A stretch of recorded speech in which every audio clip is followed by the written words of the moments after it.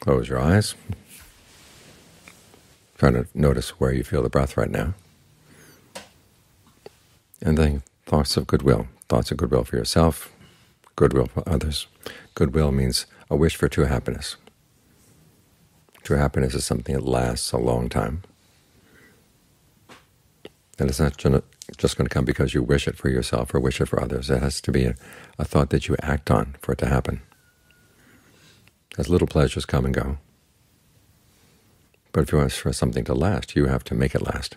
You have to give it a good foundation. This is why we practice generosity, why we try to be virtuous. In other words, we avoid doing harm, and why we train our minds, because these are the things that lead to a happiness that lasts. A sense of well-being that goes deep into the mind, and it is not disturbed by things outside. If your happiness depends on things outside, then the least little change outside is going to disturb the mind. But if your happiness is based inside, and then doing skillful things, on the one hand, you don't have to be concerned about things outside changing.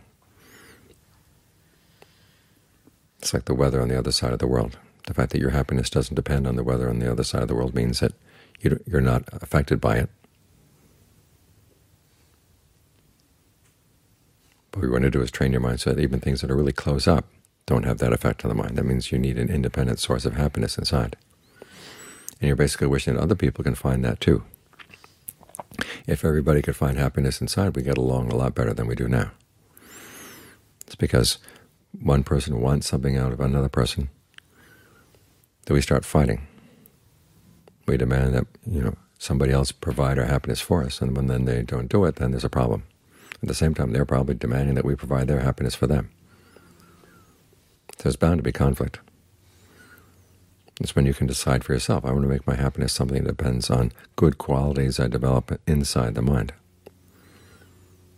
Then you can start pulling out of the conflict. You can't stop other people from having a conflict with one another, and you can't stop other people from making demands on you. But as long as you have this independent source of happiness inside, the things that happen outside don't hit you quite so hard. Now we can live in this world and not suffer from being in this world. You can find happiness here. Happiness that radiates out of your own mind. So when you think in this way, you realize why it's important to meditate every day. Give the mind a chance to be itself, with itself, without taking on any outside responsibilities for that amount of time.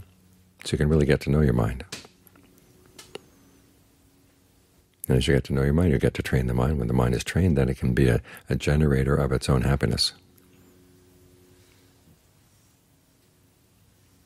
So when you think thoughts of goodwill, that'll bring it back to the breath. Use the breath as your anchor right here. Use a comfortable breath as your anchor right here. And you find it gets a lot easier to train the mind. So it does become something you can depend on, and provides the kind of long-term happiness that you want.